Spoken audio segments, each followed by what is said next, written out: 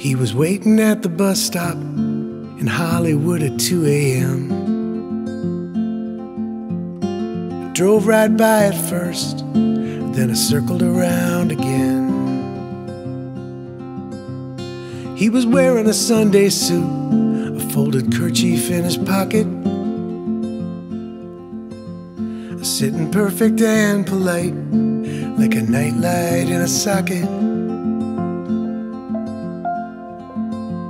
I said, "Excuse me, sir, but these buses, well, they don't run this time of night. And if you tell me where you're headed, I could help you with a ride."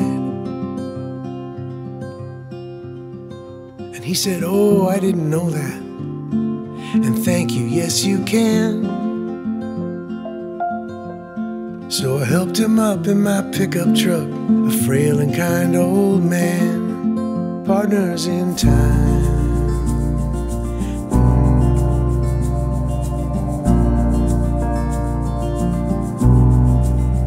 Partners in time.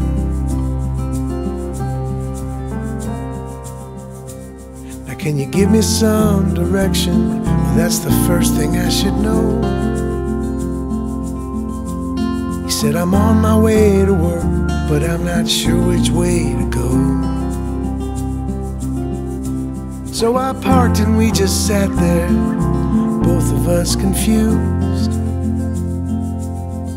When finally he pushed up his suit sleeve, his arm was aged and bruised. He had an old silver bracelet with an address and a number. He lived a couple of miles away, and I said, "Now we're getting somewhere. Partners in time."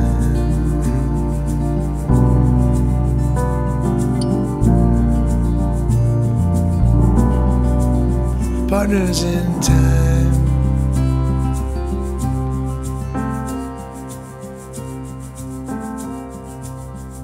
So I headed east on Melrose, and pulled right up to his home. A woman in a nightgown, she came running out alone. And as she opened up his door, he put his hand on mine.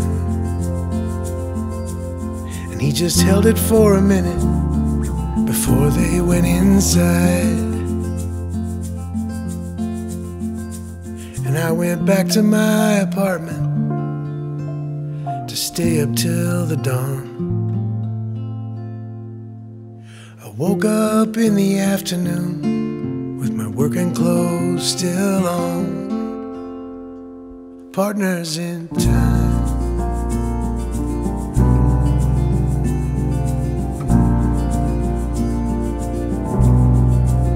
Partners in time.